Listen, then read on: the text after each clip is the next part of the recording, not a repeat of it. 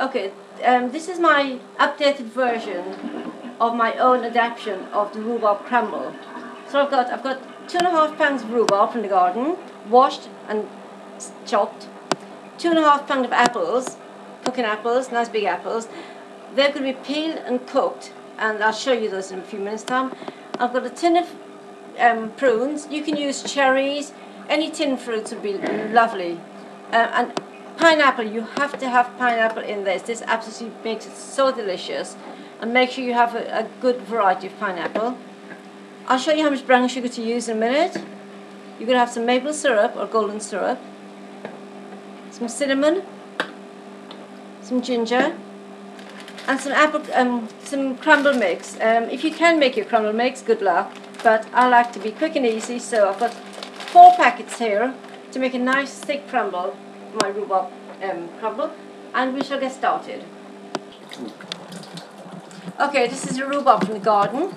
I'm going to wash it. Before you do, you go above the light colour and just chop it, and then do the other end. Wash it to get all the earth out of it, and then you cut it between 3 to 4 inches in length, like I've done so. And then I'll come back to you and show you the next stage. Okay, what I'm going to do, I'm going to use the juice out of the tin fruits to cook the rhubarb in. So you pour it in. That's the prune juice is going in, and the pineapple juice going in. So you use less sugar because the fruit juice has got sugar inside. Right, and bring that to the boil. Okay, the apples have been washed and chopped. Keep it in large pieces because you want to like a little bit of bite. And tiny bit of your syrup on the top. I can get it in there. Just a little bit. Just a tiny bit, and a tad of water, just a little bit of water. A couple of, I don't know how much, a couple of tablespoons of water. Whack it in the microwave. Full power. Oh, by the way, you have to put this in a larger bowl because the apple will come, it'll swell up to the top. So make sure it's a larger bowl, a very large bowl.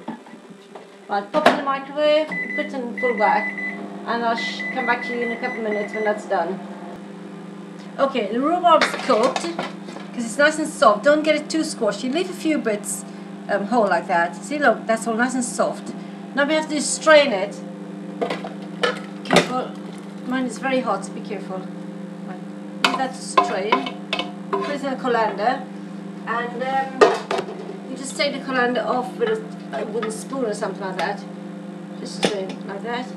Just keep stirring it every now and again. And the juice, you save the juice and drink it because it's absolutely beautiful. Okay, the apples are cooked. See, that's all cooked ready. That's ready to go into the rhubarb. What we'll do... And you stir it halfway through? Stir it halfway through like you would with any cooking. What we'll do, we'll add a little bit of cinnamon in that. Just about a teaspoon of cinnamon, not too much. And some ginger, another teaspoon.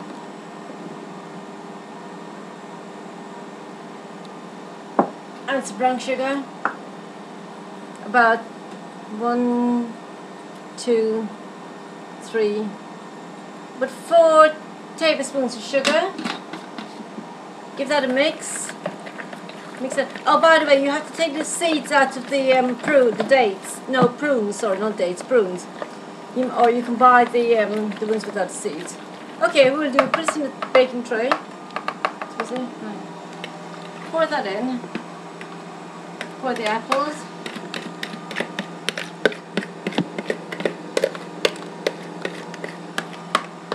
In. Right. Spread it about. Nice big tray. Not too big. And then we add the pineapple and prunes. Half your pineapples, or make them 4s. The little kiddies can scrape that out if you've got children. Right. Spread the pineapple so when you cut it, everybody's got a bit of pineapple. So people like corners, so make sure you have a bit in the corner there, a bit in the corner, some in the middle. Pineapples and rhubarb is absolutely scrumptious. Okay, that's that. Now what we'll do, this is the rhubarb. The rhubarb is drained.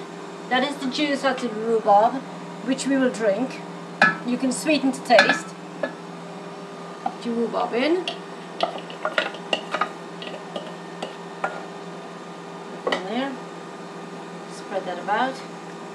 Spread it like that.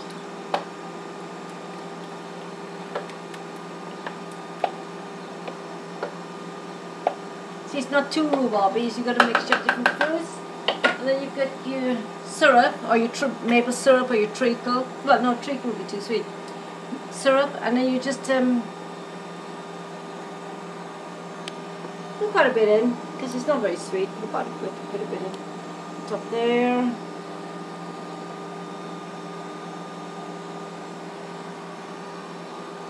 And that's lovely. And then we put the crumble on the top. Put the crumble on the top, nice thick.